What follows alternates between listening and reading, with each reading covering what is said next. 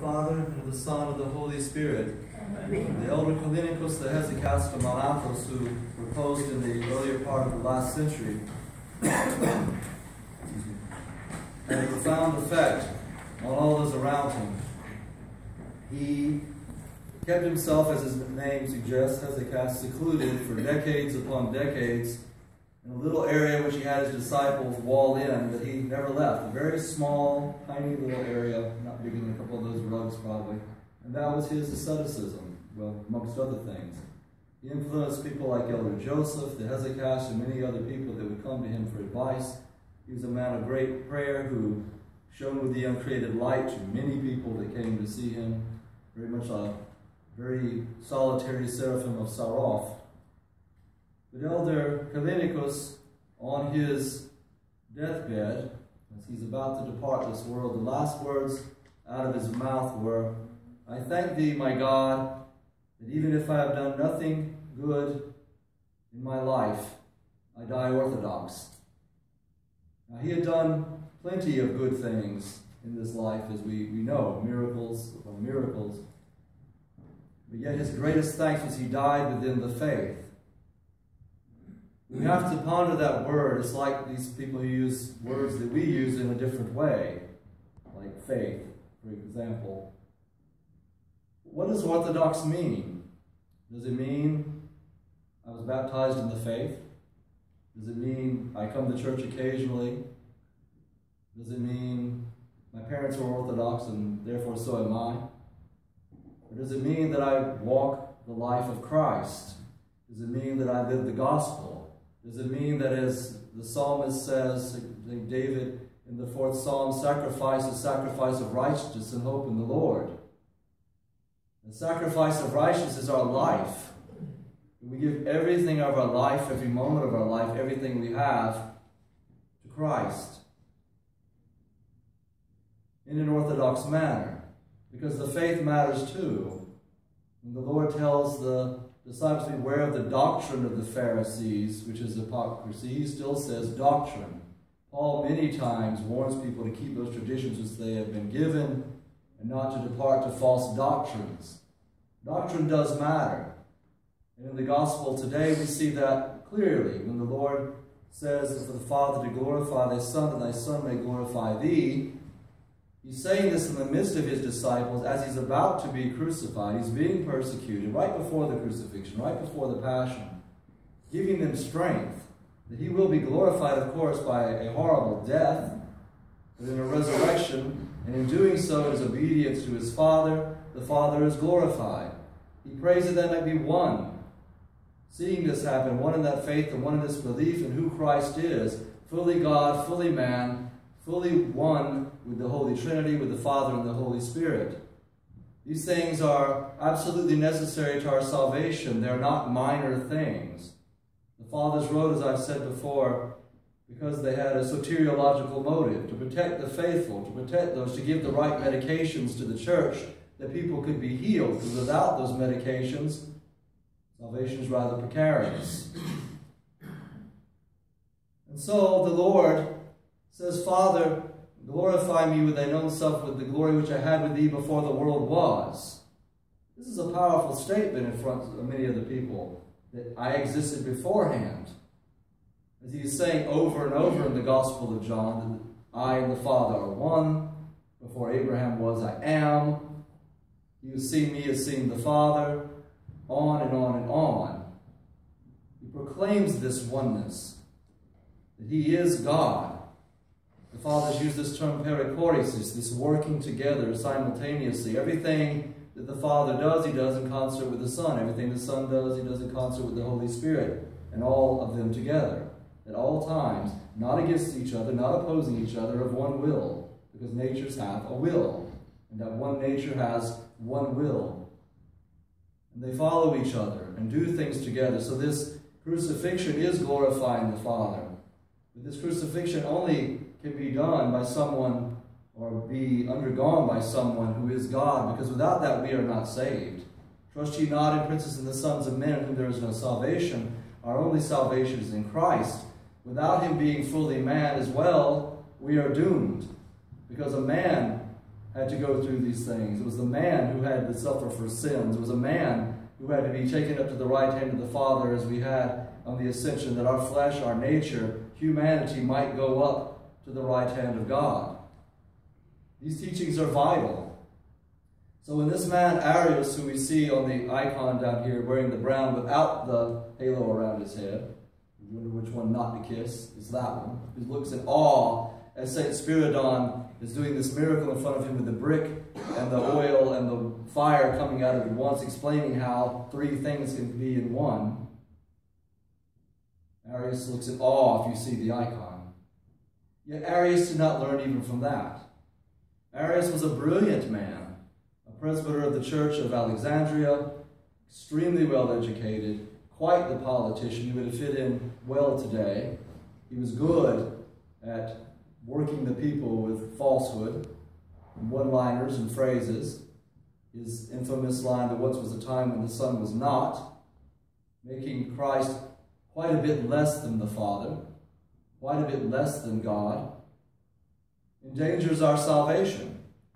Well, there comes a time in the middle of all this where Arius, of course, had divided the empire greatly over this. This went on for over 100 years, this one division.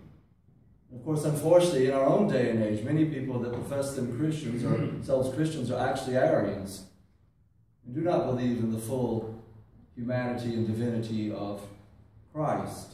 I remember vividly one time, I had just become Orthodox. I was working in this Christian bookstore, and this lady who was the manager there, who was a educated Methodist seminarian and should know her faith, a nice, very nice person.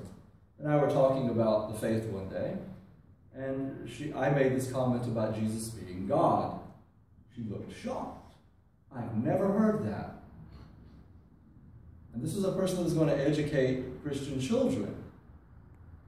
And of course, we had a discussion about that. I got her thinking. I hope she went home and dealt more with it.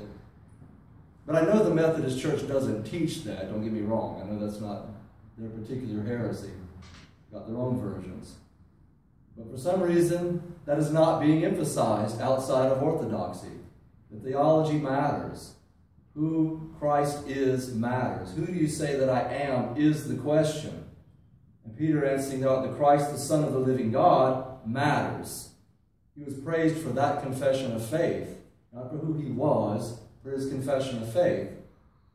But Arius thought up a rather shrewd but evil plan that he would reconcile himself to the church. Sounds like a good thing, but it was completely false.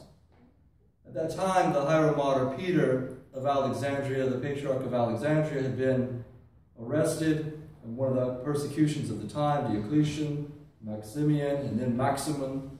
And under Maximin, he was thrown into jail because the emperor was not happy that Peter was bringing people away from paganism to Christ.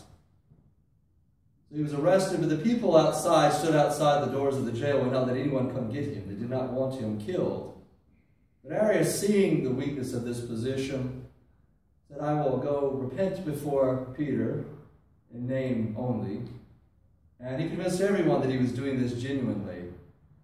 Leaders wanted him to accept this repentance. Peter had to accept it because, of course, he was estranged from the Church of Alexandria. His bishop was Peter. As Peter's there one night, he calls the other bishops, well, soon-to-be bishops, his predecessors to him. He prophesied that they would be his successors. And he says, why, Your Holiness, do you not want us to accept Arius back into the faith? He's trying to repent. This would be good for the empire. He says, no, he doesn't.